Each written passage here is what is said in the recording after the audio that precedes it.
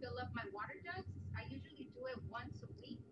This is one of many water stations that we have due to poor water quality in our city. Kern County has a history of violations when it comes to safe drinking water. That is something that scares me and scares my community as well. I started. This is the People's Water Board Coalition Water Wednesday webcast for March 2nd, 2022. Welcome, welcome, welcome, beloved community. We are back again with yet another installment of the People's Water Board Coalition's Water Wednesdays webcast. And today we have the honor and pleasure of meeting with one of our legislators, our state representative, who has always been a water warrior in the fight against clean, accessible, affordable water, and is now in the process of introducing a bill to make water a public trust, State Representative Yousef Rabhi. Thank you so much for being here. And thank you to my co-hosts as well for joining us, Valerie Jean, and our people behind the scenes, Lou and Rosalind. Thank you so much. Awesome. Well, thank you so much, Nicole, for that introduction. And it is an honor to be here with you today. And Valerie and Lou and Rosalind, thank you all so much for the work that you're doing and staying in this fight. This is so important. Well, you've been in the fight for a long time. I know that you and I have organized things together around Line 5, shutting down Line 5, and was really, really excited to hear that you were pushing new legislation, a bill that would make water a public trust. And I'm really excited. We're going to jump right into it because it's a short show. You want to tell us a little bit about what that looks like, what that bill and legislation is? Sure, absolutely. Yeah. So I don't know if you all probably remember a few years ago when Nestle Waters was trying to basically increase their bottling operations in northern Michigan. And they've been allowed to unfortunately do that and basically take our groundwater out, bottle it, put a price tag on it, and then sell it back to us and ship it outside of our state to make a profit. And fundamentally, especially when we have folks all across our state that still cannot turn on the tap and get clean, fresh water to drink, that is completely unacceptable that we are allowing a private for-profit company to benefit off of our clean water. And as a side note, Nestle has now spun off and their water bottling operations into another company called Blue Triton. So now you will hear it as Blue Triton instead of Nestle. But either way, whichever company is doing it, it's wrong. And so essentially, they're able to do that right now because our groundwater in the state of Michigan is essentially treated as a private commodity, not as a public good. And what that ends up meaning, as all of you on this call and those that are watching know, water is not a commodity. Water flows throughout our system. And the same water that you see in the Great Lakes, the same water that you see in our rivers is the same water that's in our groundwater. It's the same H2O. It's flowing from one source to the next. And so to say that a company can come in and take that water is just as wrong as saying that a company can come in and take our Great Lakes water, bottle it and ship it to, Arizona, California, or even just put a tag on it and sell it back to us. So what my bill does is it says all groundwater in the state of Michigan is no longer going to be treated as a commodity. It will be treated under the public trust doctrine as a public good. Just like our Great Lakes have that same level of protection, so should our groundwater, because it is all the same water, and that should be used for all of us, for our public good, not just for the benefit of a few private corporations that seek to make money off of it. And those bottled water companies, they're like literally emptying water or aquifers throughout the nation. And it's really alarming. We've been sounding the alarm on the commodification of water for at least the last 5 years. We got we read a report that came out that said, look, they're about to commodify water. And I remember Lila Cabell, I don't know if you've ever met her, but she came to People's Water Board meeting one day, and she was just like, the commodification of water is the worst thing that we could ever do to humanity. Like, it's literally the worst thing. So to have them just emptying out aquifers all over the nation, and certainly throughout Michigan. It's just a crime against humanity. It is. Well, and it impacts our cities, right? Because it impacts people that like, for example, the city of Ann Arbor, we draw our water from the Huron River, but we also draw our water from aquifers. And so if there's private companies competing for that same water, that impacts my residents. It impacts residents in cities throughout the state. And of course, it impacts our rural residents who are living off of well water, who depend on that well water for, everything from washing their dishes to showering to drinking. And if these companies are taking that water, that's less for these, for farming communities, for rural residents, that they don't have that water to be able to use themselves. Absolutely. I completely agree. And I know I've actually had skirmish with Nestle during the hearings with the MPSC, which is, or it was the MDEQ, it's now Eagle. And right. I remember them using the argument that, farmers use our water. And I was thinking, but logically, water that a farmer uses to water his crops goes back into the ground and back into the aquifers. Right. If you bottle it, you're taking it away and you're not replenishing it. You can't make that comparison.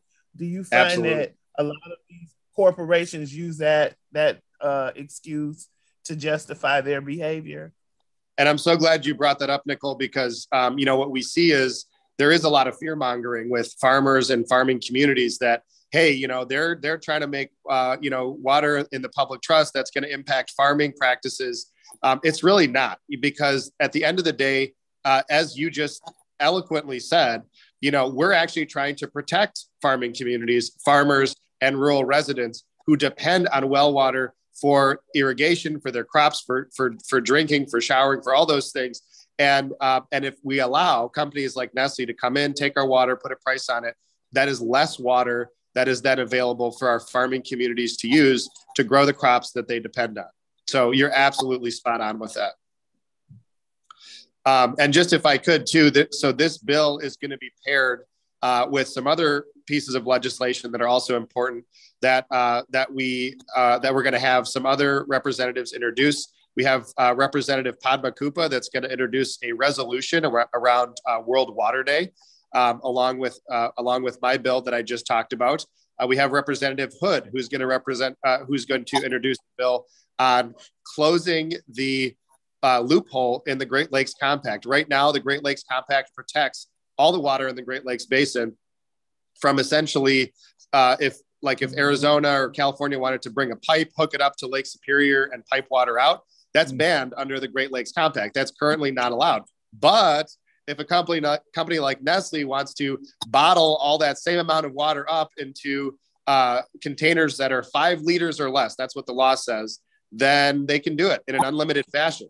And so Hood's bill just says, nope, you can't do that. You can't, that is a loophole that should not exist, that, allows for Nestle to do that. So we're going to close that loophole. And then the fourth bill is going to be introduced by Representative Kohutsky.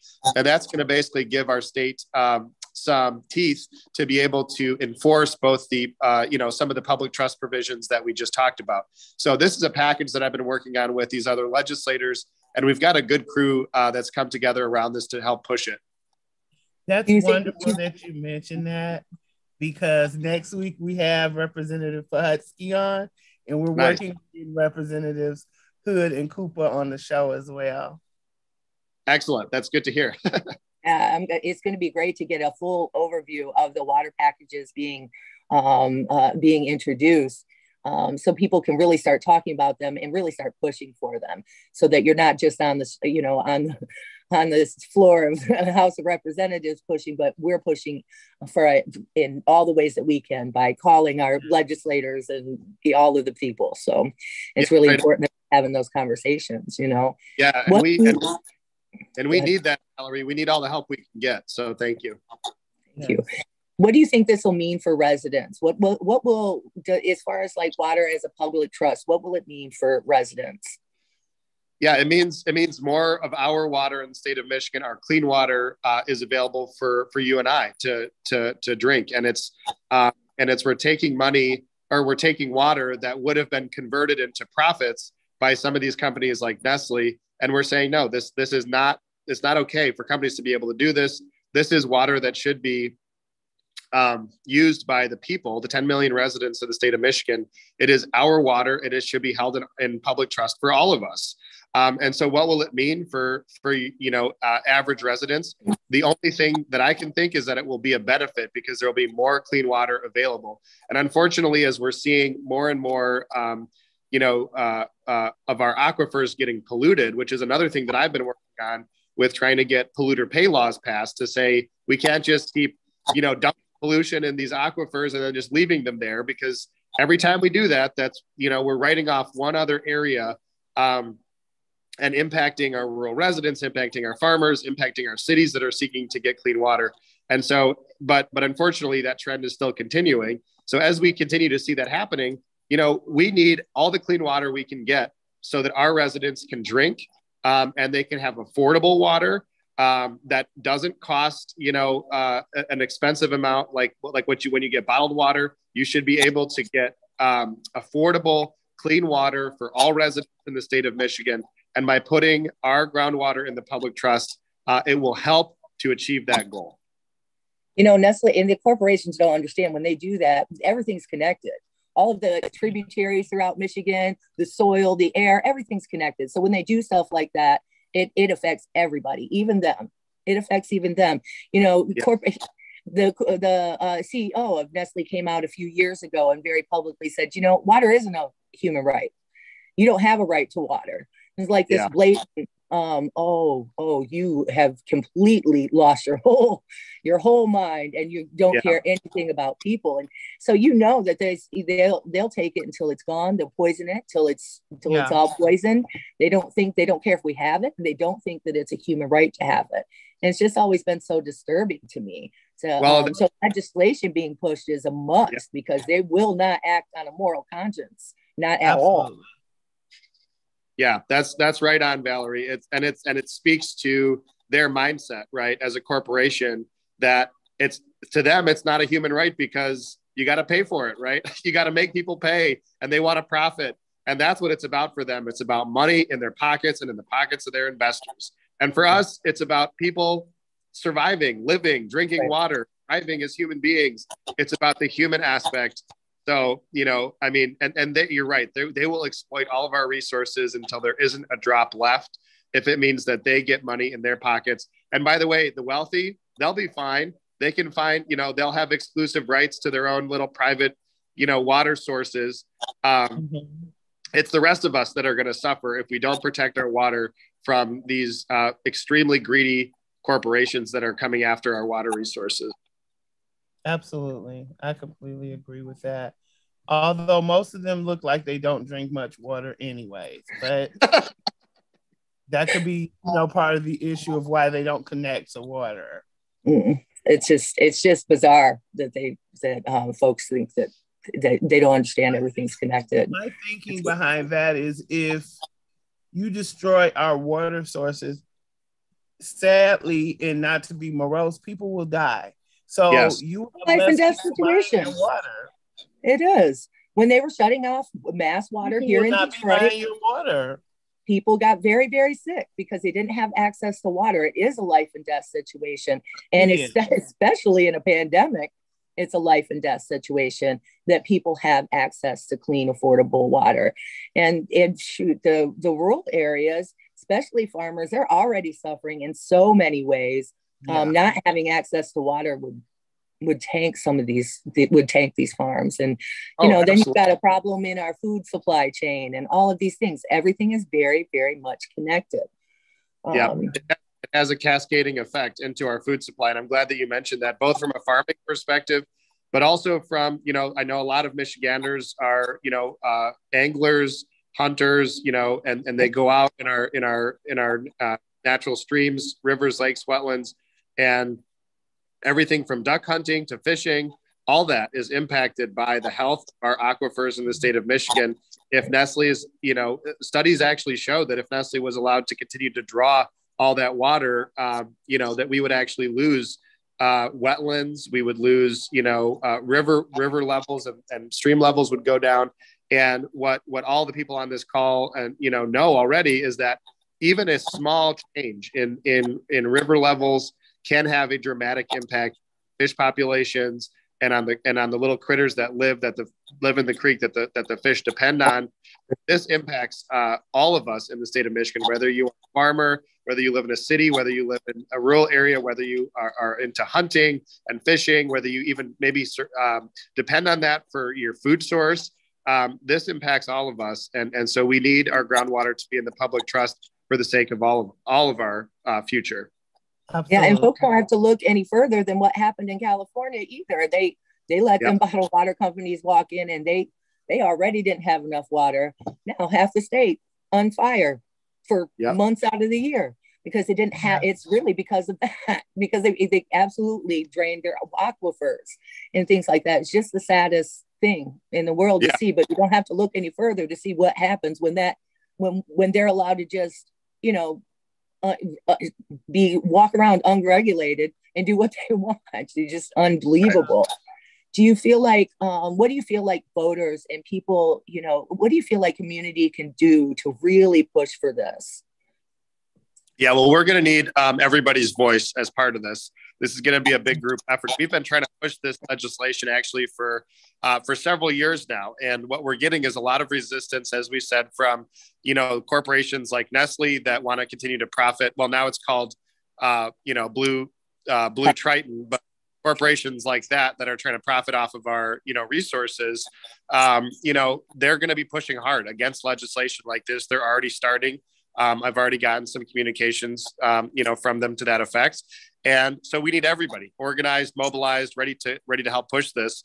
And what we're going to need is folks to call their representatives and their senators and really say, hey, we need this legislation to pass. And I mean, when I say that, I mean, not just Democrats. We need people to call Democrats, Republicans, from both sides of the aisle, from both chambers. And even if you live in an area, say you live in an area where your representative or senator is already sympathetic, already supportive. What I always tell people is you have friends, you have relatives that live across the state, that live in other districts. Encourage them, call them, ask them, please call your representative, please call your senator. You can help with this too. Use your networks to help leverage and amplify your voice so that we can all, get something like this passed. And this is going to be a struggle that may take even longer than this.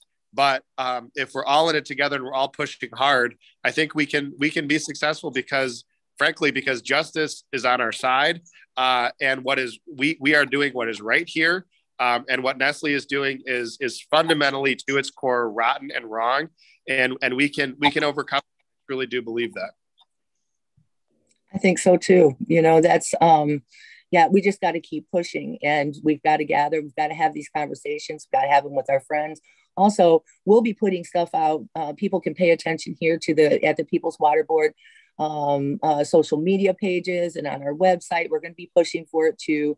Please, we want you to, send us all of those things, and we'll pay attention to your social media so we can share out your stuff too.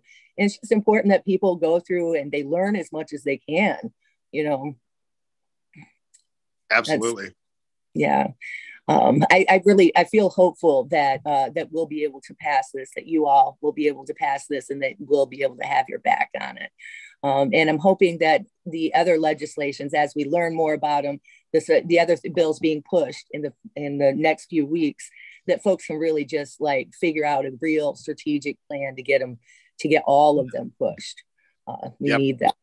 Yeah. And we're very hopeful and very positive feeling because we have representatives like you and Representative Cooper and Hood and Pahutsky that are pushing and fighting for this. It's good to know that our vote actually mattered at one point in time when we voted all of you into office. So we do appreciate all the hard work that you're doing as well. Mm-hmm. Well, thank you, Nicole. I appreciate that. And just to emphasize that point, my first election back in 2010, I only won that election by one vote. So that just goes to show you that every vote does matter, and it does make an impact, and it does make a difference. And I wouldn't be where I am today, if we didn't believe that every vote does make a difference. So that votes have, elections matter. Elections have consequences. We need people to stay involved, to stay engaged. And we would love to have your help with this. We don't have a bill number yet because we haven't introduced it. But once we do, we'll make sure to share it with you and share with you which committee you're on to, so that you can help us advocate in that way. Absolutely. That's great.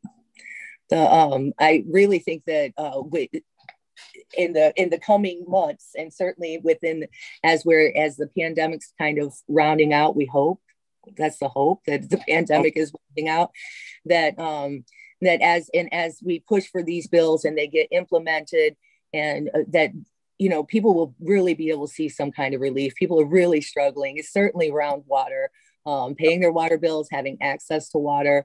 So, and through the pandemic, we found that people they couldn't afford their bills. They couldn't afford to make their ends meet. So having things in place is just going to be really, really important. We're going to be pushing here in Detroit for the People's Water Board Water Affordability Plan. I don't know if I've ever sent it to you, Representative Rabhi, but I will if I haven't. If you haven't seen it, you should. Yeah, please. I don't think I've seen it yet. Yeah, I'll send it to you. But we've been really pushing for that here in Detroit. It's just so important for folks to see that, and because we're in a moratorium until the end of December, of a water shutoff moratorium. So by the end of this year, we have to have something in place, or people are really, really going to be in trouble here in Detroit and around Michigan. Yeah, well, yeah, go ahead, Nicole. I'm sorry. Oh, no, I'm just saying, definitely. I completely concur with what she's saying. Yeah, and I think, that's kind of what I was saying earlier, too, of like this, the issue of water affordability and making sure that, that we're recognizing that water is essential, that every home, regardless of abilities to pay, should be have access to water, right? And that ties in directly with the issues that we're talking about here around public trust, but it's also an issue that we need to be working on in in areas that are covered by the Great Lakes Water Authority and beyond. I mean, even in places like Ann Arbor and other parts of the state that have water authorities, we need to be pushing this on a statewide level to make sure that everybody has access to clean water. And it's unacceptable, that we still live in a state where people can't turn on the tap in some areas and get clean water that comes out. That's one issue. But then there's the affordability piece, and folks, in Flint, people were paying their water bills for poison water, and I mean, there needs to be, there has been inadequate sort of like restitution in the city of Flint to make sure that we're restoring people for those bills that they paid, where they were paying for bad water, places like Benton Harbor, places even like the city of Detroit, where this is happening on a daily basis, and we're still in that position. We need to pass strong frankly budget bills in the state of Michigan to get some of these federal dollars out the door. This is another thing I've been advocating for, so that we can get pipes replaced in our cities. There are still lead pipes in many of our communities. There are still problems that we need to solve there, and the burden cannot and should not be on municipalities always, because our cities have been put in a absolutely terrible position where the state has stopped funding them, stopped giving them adequate resources, and said, well, you're on your own now, good luck.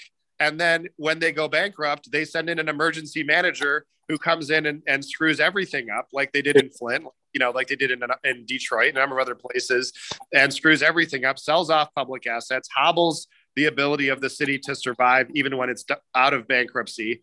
And yet the state still hasn't solved that problem of sending revenue to cities. So the least we can do as a state is sending some of the federal dollars that we're getting anyways to cities to be able to help them to replace their lead service lines, and water systems, so that we have, again, clean water that can start flowing to people's taps once again. That's absolutely, that we've been talking about the American Rescue Plan dollars, and that's where they have to go.